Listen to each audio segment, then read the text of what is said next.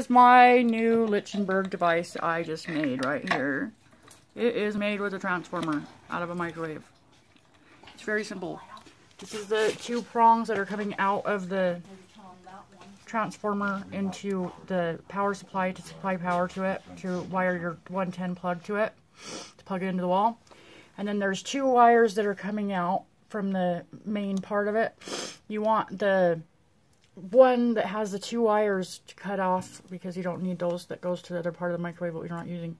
And the other one that's coming out of the bigger wrap of copper wire is the main part, or whatever, is the power positive for your clamp that you clamp onto your wood over here, see?